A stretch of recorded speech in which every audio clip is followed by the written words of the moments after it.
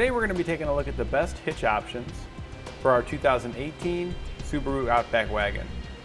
First we have eTrailer's custom fit trailer hitch. Below that we'll have CURTs, next down we'll have EcoHitches, and finally on the bottom we have Draw-Tites. It's obvious by the appearance here that these are going to install vastly different. The two hitches on top are going to install under the vehicle, and the two hitches here on bottom are going to install behind the bumper. To install these hitches on top, you're going to have to lower down your exhaust. You will have to do some drilling. You'll have to enlarge some holes to make room for the hardware. You also have to drill out some holes in order to get that hardware installed onto your hitch. The hitches located here behind the bumper require no drilling. You do have to remove the fascia, but when you count the time that it takes to do drilling, I think these ones are a bit easier. The hitches that install behind the bumper will require you to cut out a section of the bumper for the hitch to poke through.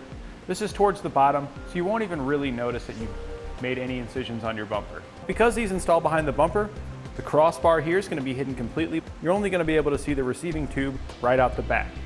While these, on the other hand, are going to be seen below the bumper. The cross tube is going to be visible, so if you want that clean hidden look, you may want to look at the other options. Some features that really stand out on our Draw-Tite is that it has the extra hole located here, which allows it to use a J-pin. J-pin's a nice device because it can press in the hole and lock whatever's in your receiver tube tight, acting as an anti-rattle device. While our other three options are only going to have a location for a 5/8 inch hitch pin, though there are also anti-rattle options for a 5/8 inch hitch pin hole. The Draw-Tite also has hoop-style safety chain loops. These are nice because they have a very large inner opening, and the smaller rounded bar makes it easy to work with just about every style safety chain. While our other three options all have plate-style safety chain loops. While these still function fine, the opening is a little bit smaller, so it might not work with every safety chain that would function on the Draw-Tite. And when it comes to our weight ratings for these hitches, they're all going to be the same except our EcoHitch here. The eTrailer, CURT, and Draw-Tite are going to have a 600-pound tongue weight with a 4,000-pound gross towing capacity, while our EcoHitch is only going to have a 350-pound tongue weight and a 3,500-pound gross towing capacity.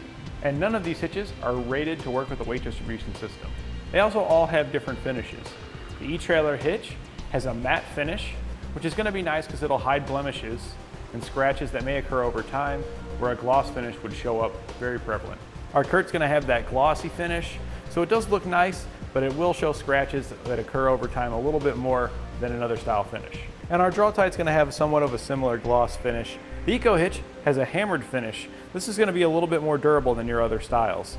So this hitch will maintain its good looks for a much longer period of time. If you're deciding between the eTrailer and the CURT, the only real difference between them is going to be the finish. If you're deciding between the EcoHitch and the Draw-Tite, there are going to be a few more differences. The EcoHitch is going to have less weight rating. It's also going to come with some additional hardware that'll replace the factory hardware, as well as a nice trim panel that is going to clip in place around the incision that you make for the receiver to stick through. Another thing to keep in mind is clearances.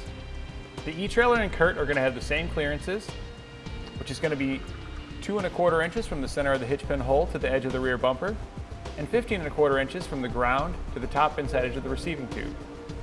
The EcoHitch is going to have 2½ inches from the center of the hitch pin hole to the edge of the rear bumper, and 16 inches from the ground to the top inside edge of the receiving tube.